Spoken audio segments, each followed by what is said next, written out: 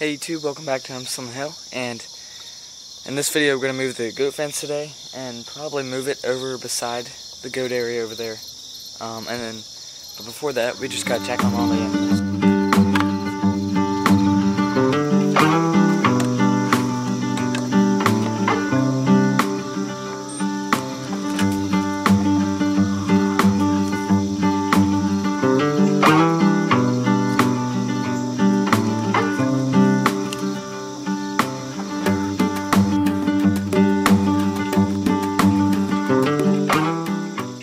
Now, for anybody that has chicken coops that are somewhat like ours, a ventilation system that we found is pretty helpful because inside here, as you can see, we have one vent up here, another vent right there, but they don't really work. I think it's just there to show. Blowing air in, and then just a window open will allow airflow, because before it was just getting, it's really hard to close that door. Before it was just getting really muggy and dusty in there.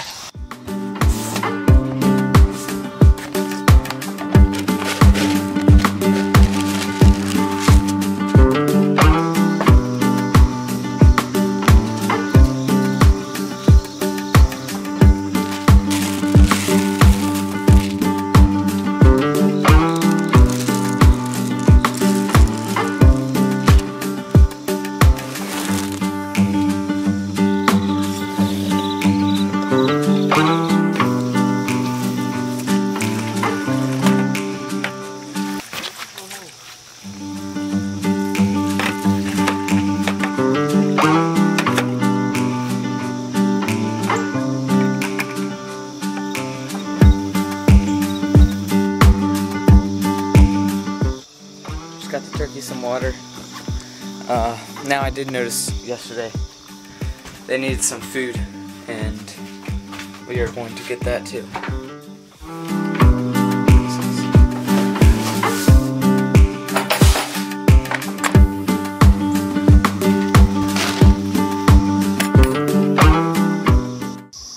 Set the food and water right there, and now we actually got to move them, which I don't think I showed you guys how I move these turkeys. Just me moving them yet. Dump the water out.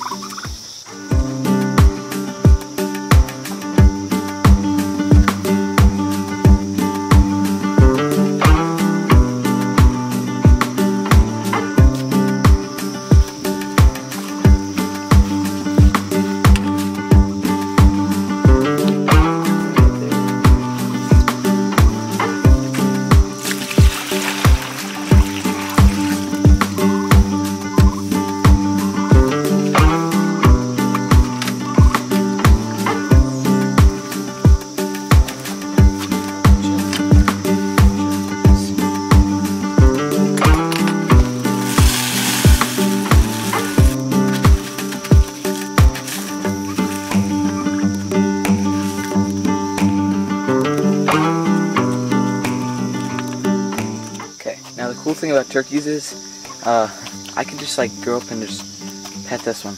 But other than that, turkeys are actually doing pretty good. Okay, so the turkeys are behind me, but actually, when I said in the first video, behind me is this area is normally where we put the goats here, and the coming fall and winter, yeah, they got all this different grass and brush to clear out, and I'm actually probably just gonna extend it to this whole area. We have a trail kind of running back through here to that section of woods right there, but probably just gonna make this whole area their pen.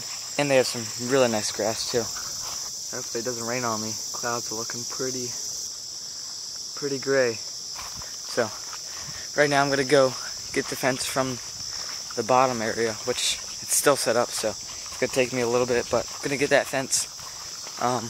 Then bundle it up. Okay, got the nets in the back of the Ranger. There's no really way that I found to perfectly transport these so that they're not going to get tangled up. So we're going to just take them up there.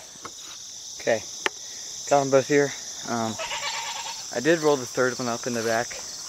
If we don't need it, I'm just going to take it up to the barn and set it in the attic.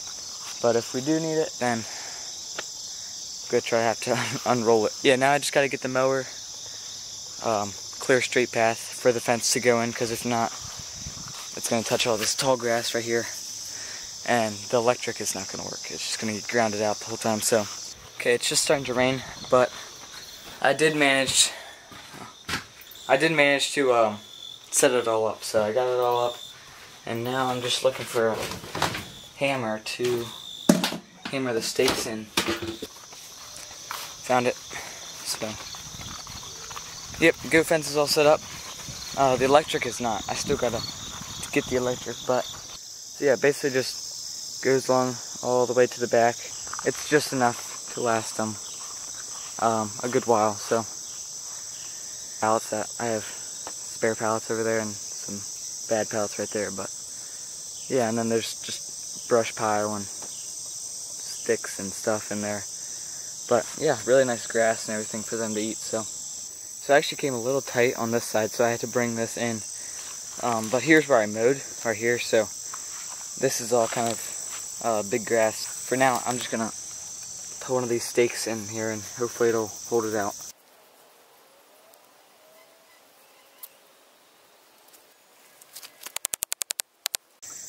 Okay, there it is, and it just holds it out a little bit away and takes the stress off of the netting. So now I'm going to put one over on that corner. As you can see, it's kind of bending. I might put one on that one too.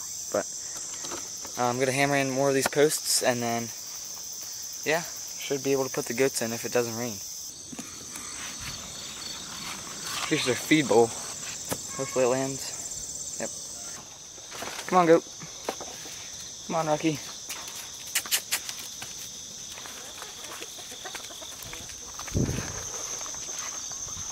There's the turkeys.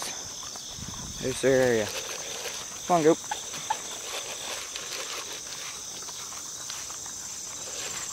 Almost there. Alright.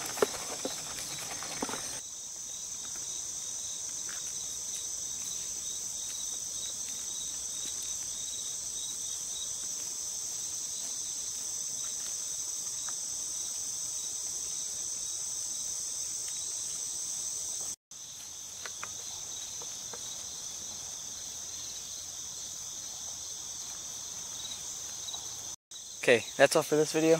Thank you guys for watching. Don't forget to like and subscribe, and I'll see you on the next one.